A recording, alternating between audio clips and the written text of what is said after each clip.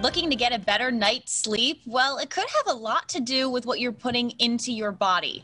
Kelly O'Brien joins us now. She's a board certified health and wellness coach at Proper. Good morning. Good morning. You are a sleep coach. Tell us a bit about what you do. What is the role of a sleep coach?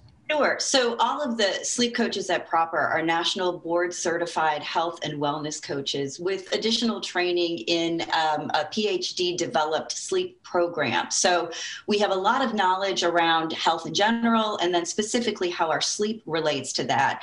And then we come up alongside each individual client, help them sort through what their concerns are about their sleep. We help them assess what their individual sleep needs are.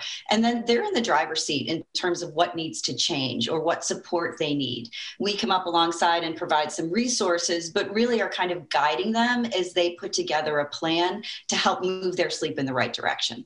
How would we know if we need to seek the help of a sleep coach? What are some red flags to be aware of? Because I'm sure, listen, not everyone has a perfect night's sleep day in and day out. How do we know when to get in touch with someone like you?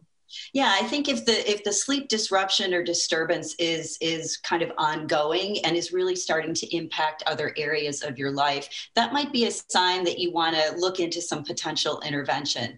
And of course, you can easily Google all sorts of tips for optimizing sleep, but it doesn't really help you customize it to your lifestyle. Everybody brings something different to the picture in terms of some non-negotiables around their sleep, kids, jobs, being a caretaker. So how do we include those into the set of circumstances and still put together a plan that helps you optimize your sleep? Because like you said, it is so individualized, but a lot of times it could be what we're putting into our bodies. And I know we've heard, oh, I drank coffee too late in the day, or I had some chocolate ice cream before bed. I'm sure those are two that will affect our sleep. What are some other foods that might be having a negative impact on our shut-eye?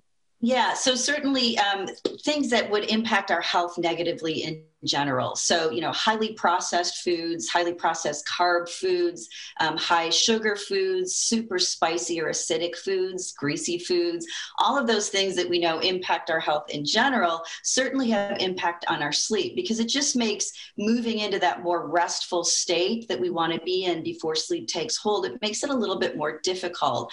And the body is really in this more activated state as it's trying to figure out what to do with these foods that really aren't optimal. So they can get in the way. And of course, we know, like caffeine, alcohol can also impair our sleep as well. And oftentimes it's thought of like, oh yeah, it helps me fall asleep. But what we don't recognize is that it's really impacting the quality of our sleep in terms of the ability to move through those sleep cycles very effectively. So, it messes around with our blood sugar levels, certainly makes us have to get up and use the bathroom more, which can impact our sleep quality.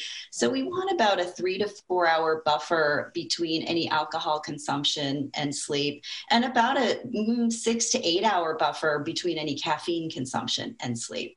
Good to know. All right. So we talked about some of the negative things. Do you have any tips for maybe a food or drink or two that will actually help us get better sleep? I know we've all heard that, a glass of warm milk and you're going to relax and go to bed. Is there any truth to that?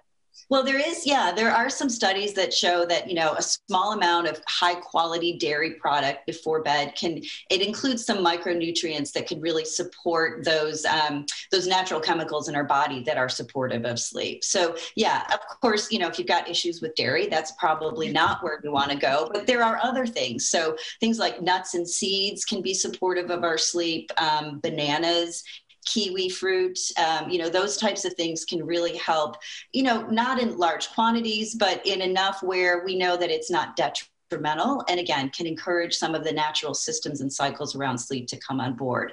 I think another important thing to keep in mind about food consumption and sleep is we want, again, about a 3 hour buffer between our final meal, no matter how high quality it is, and our sleep. So that we get that big bit of digestion kind of out of the way, and again, help encourage in moving into this more restful state.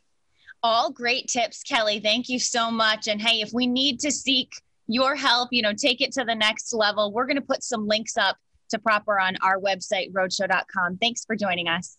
Sure thing. My pleasure.